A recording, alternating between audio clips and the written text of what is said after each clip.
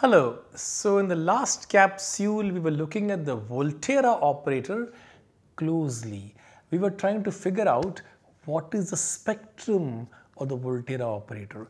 0 is in the spectrum. In fact, the Volterra operator is compact. Any compact operator has 0 in the spectrum. And so we are interested in knowing whether there are non-zero elements in the spectrum. If lambda is not equal to 0, then lambda is certainly not an eigenvalue. Therefore, T minus lambda I will be injective.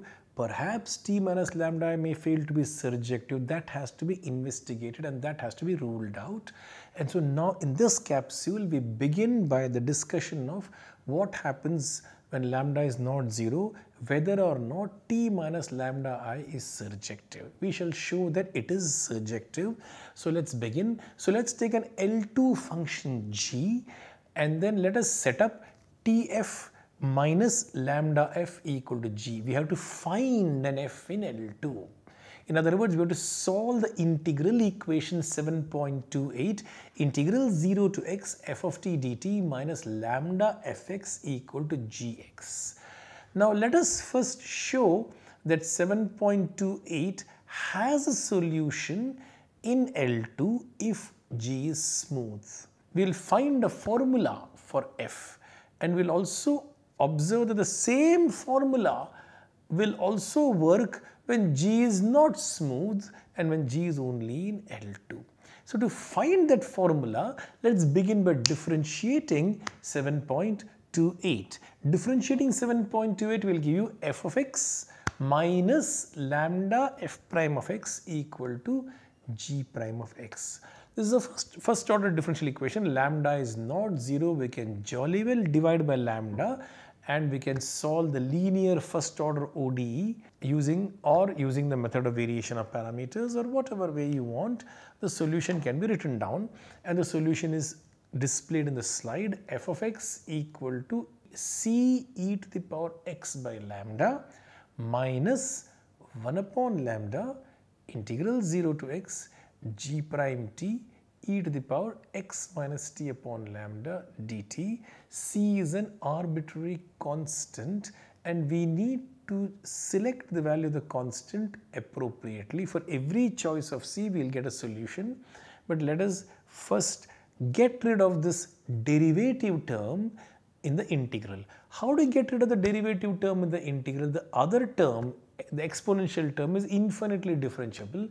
So the idea is obvious. You simply have to integrate by parts. When you integrate by parts, what happens is the derivative will shift to the other factor, and when you differentiate with respect to t, there is a minus sign over there, and the integration by parts will produce a minus sign. There will be two minus signs, so this minus will persist.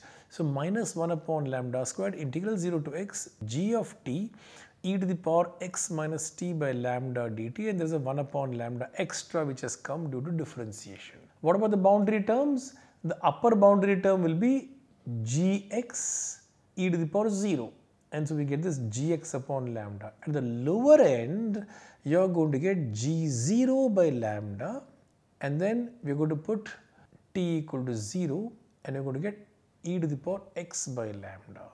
So that's what has been clubbed in over here. It's very convenient because this e to the power x by lambda comes out as a common factor, and we got this parenthesis, and we're going to select the c in such a way that c equal to minus g of 0 upon lambda, and we get rid of this g0 completely, and we get a particular solution f of x equal to minus gx upon lambda minus 1 upon lambda squared integral 0 to x gt e to the power x minus t by lambda dt 7.29. Couple of comments about this whole thing.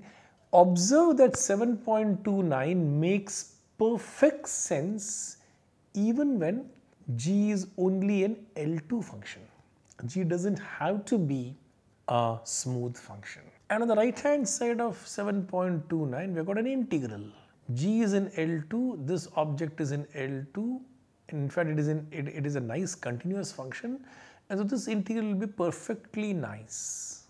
And so this particular function f of x that you see in 7.29 is certainly going to be in L2. lambda is not 0 and the lambda is an innocent constant. But why did I get rid of the G0 here? Why did we take so much trouble to get rid of this G0? The reason is very simple. Since G is only an L2 function, it's an equivalence class. We could take two G's which define the same element in L2, but their value at the origin may not be the same. And so we should not have this G of 0 floating around in a formula, which if you want to generalize it from smooth functions to L2 functions, we must get rid of this term, and that was the reason for fixing this value of C. Of course, one can go back and check that 7.29 does indeed do the job. We have done a leap. We have first assumed G is smooth, we have obtained a nice formula, and we are going to say that the same formula 7.29 will furnish for me a f such that Tf minus lambda f equal to G. We are going to go back and check that equation is satisfied. So again, we must check correctness of this equation. So let us calculate this Tf. F is from the previous slide. So f is here. So let us integrate it and let us apply t to both sides, and we'll get Tf of y equal to minus 1 upon lambda integral 0 to y gx dx minus 1 upon lambda squared integral 0 to y dx integral 0 to x g of t e to the power x minus t by lambda dt. Now we must switch the order of integration in the inner integral, and you must draw a picture, and you must check that when you switch the order of integration, the inner integral becomes an integral from t to y. This kind of switching order of integration, when you have this kind of iterated integrals where the limits depend upon the variable of integration, you have done in your undergraduate courses several times, and the popular thing is when you have this triangular region over which you are integrating. And so that calculation, I will leave it to you, and so I'll just take it on faith that you will get 1 upon lambda squared integral 0 to y gt dt integral t to y e to the power x minus t by lambda ds. We must evaluate the inner integral, and there will be some cancellations taking place, and you're going to get Tf of y equal to minus 1 upon lambda integral 0 to y gt e to the power y minus t by lambda dt. And we see at once, again using 7.29, that we are going to get from here, when you subtract a lambda f, we are going to get exactly gy as advertised, and the verification is complete that t minus lambda is surjective if lambda is not equal to 0. It's a very general fact that the spectrum of any bounded linear operator on a Hilbert space is always non-empty. One can see the proof in any basic book on functional analysis. For example, a very nice and pleasant book on functional analysis is G.F. Simmons' Topology and Modern Analysis. That is one place to look for, and it's an application of Liouville's theorem in complex analysis. So I'm using very basic ideas in complex analysis. You can prove that the spectrum of a bounded linear operator is always non-empty, but the Volterra operator shows that it can actually be a singleton. The next smallest set other than the empty set is the singleton set. Spectrum is non-empty, but the spectrum can be as small as possible. It can reduce to a single element, namely the origin. This pathology does not occur when you have a compact operator which is also self-adjoint. The Volterra operator is compact, but it is not self-adjoint. For a compact self-adjoint operator, there will be lots of elements in the spectrum sufficient enough that you are going to get a orthonormal basis of eigenvectors. So we are going to get a set of eigenvectors whose linear span is going to be the dense in H. So we are going to see lots of elements in the spectrum. So before embarking upon this, we need some elementary results, and we need some elementary notions on Hilbert spaces. Suppose Vn is a sequence of vectors in a Hilbert space. When would we call Vn convergent? We would say that Vn converges in the Hilbert space if it converges in the norm. That's the most natural thing to do. After all, you've got a normed linear space. A Hilbert space is certainly a Banach space. There's a norm, and you got a convergence with norm gives rise to a metric, and we will say that Vn converges to V if the distance between Vn and V goes to 0, that norm of Vn minus V must go to 0 as n goes to infinity. But now we are going to define another notion of convergence which is significantly weaker, and we are going to call it weak convergence, the appropriate terminology. So a sequence Vn of vectors in the Hilbert space H is said to converge weakly to V if Vn minus V inner product with W goes to 0 as n tends to infinity.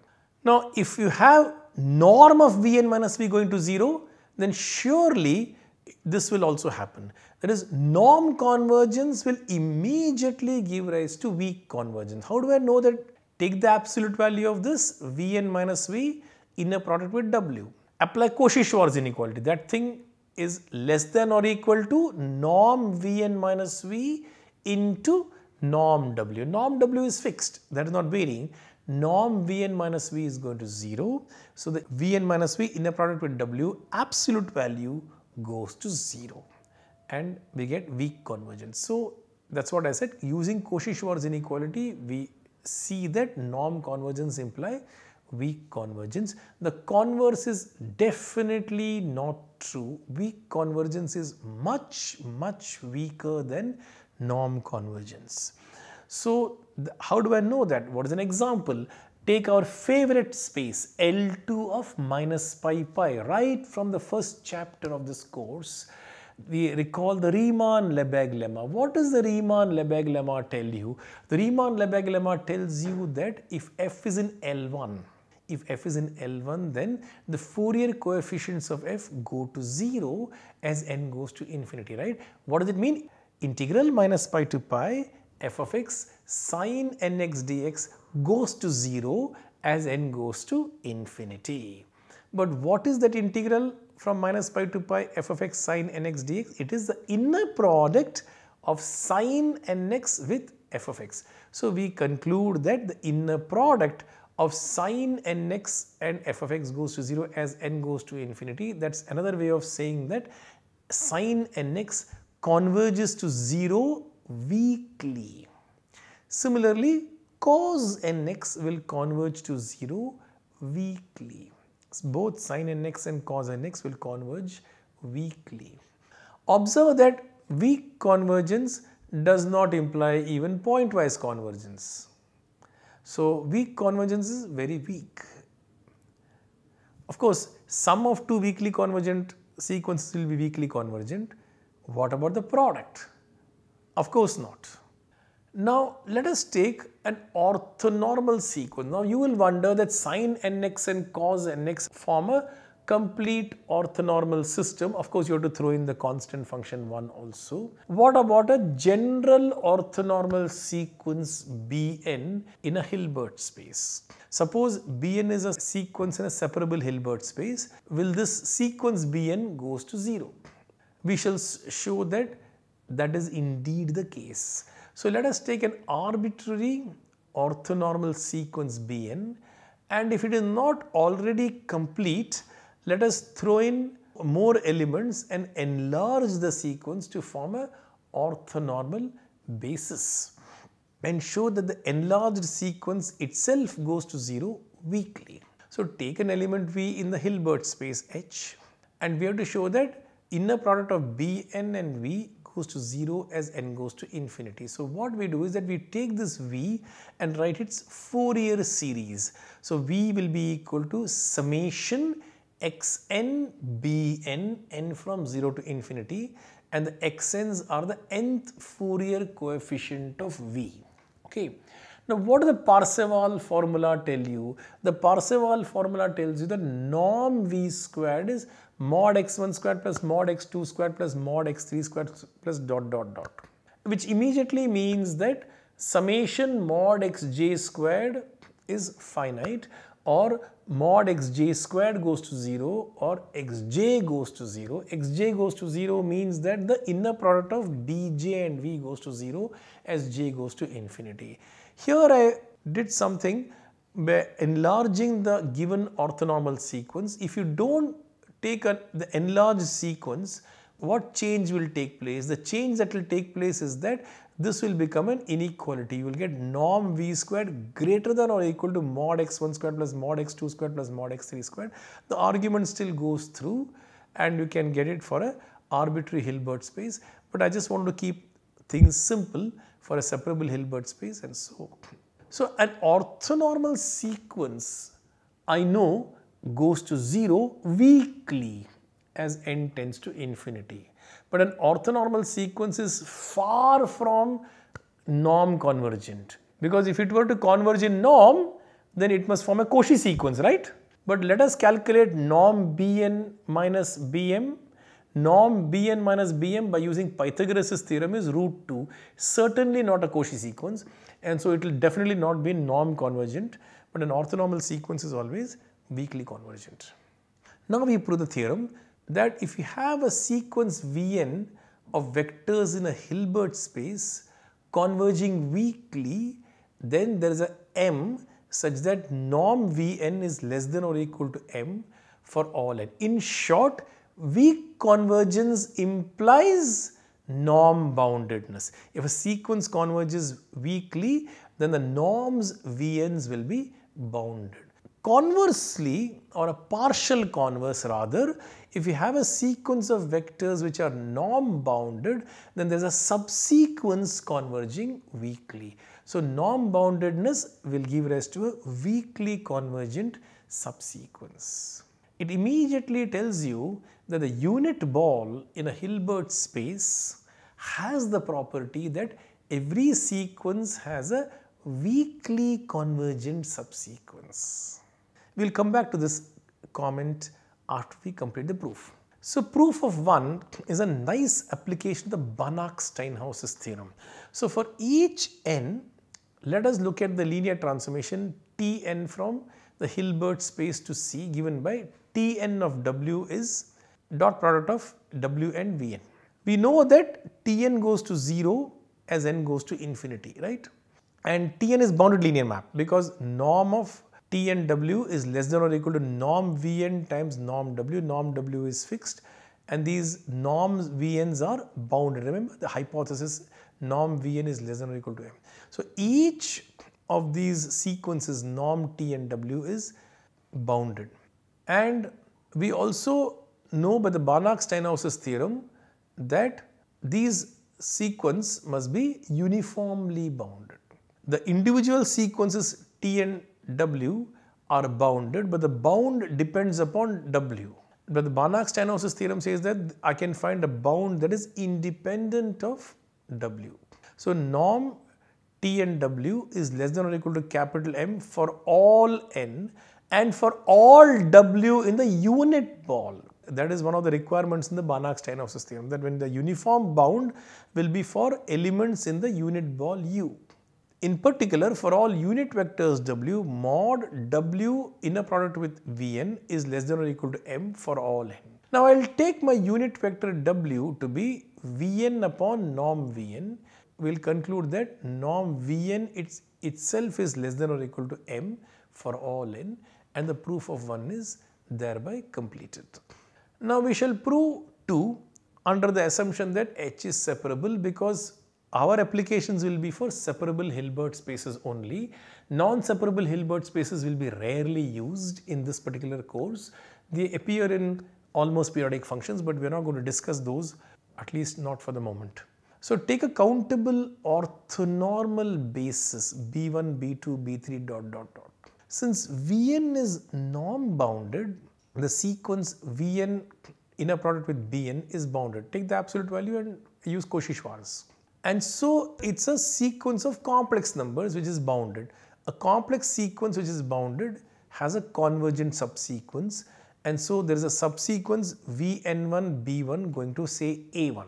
It is convenient to denote this subsequence not by Vn1 but rather by V11, V12, V13, etc. So I start out with a sequence V1, V2, V3 and it took a subsequence V11, V12, V13, etc. Now that's a subsequence of V1, V2, V3. Now we are going to work with this subsequence. This subsequence is also norm bounded, and now I am going to take the next unit vector B2, and so again apply Cauchy-Schwarz inequality. That's going to be a bounded sequence of complex numbers. and it will have a convergent subsequence. Say V1 nj comma B2 goes to some complex number A2. It's more convenient to denote this subsequence V1 nj by V21, V22, V23, etc. Now we'll work with this particular subsequence, and this will also be norm bounded, and inner product with B3 will give you a sequence of complex numbers which is bounded, and that will have a subsequence V31, V32, V33, etc. So every time we'll get a subsequence of a subsequence. So we get a sequence of sequences. Each row will be a subsequence of the previous row. And now you take the diagonal sequence V11, V22, V33. That's a diagonal sequence. The diagonal sequence has the property that Vnn inner product with Bj will converge as n goes to infinity for each j. For each j, fixed j, this sequence inner product of Vnn Bj will have a limit as n tends to infinity. So now we make an educated guess as to what would be the weak limit of Vnn. So this is my subsequence which is going to weakly converge. But what should its limit be? No prizes for guessing. You simply look at Vnn comma Bj, the inner product, see what that limit is. Call that limit xj, and then you cook up x1 b1 plus x2 b2 plus x3 b3, and that would be the w. So let us reverse the argument. We want to capture what the limit should be. So whatever the limit be, let us try it out as x1 b1 plus x2 b2 plus x3 b3. We know Vnn Bj converges to W Bj. We want to select the W in such a way that that happens. And so our guess for the weak limit is going to be A1 B1 plus A2 B2 plus A3 B3 plus 7.33. So that's a guess. But we have to check that that works. And two things has to be checked.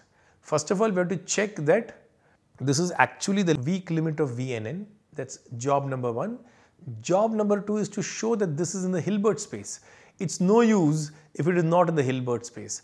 When will this vector be in the Hilbert space? This vector will be in the Hilbert space if mod a1 square plus mod a2 square plus mod a3 square plus dot dot dot is convergent.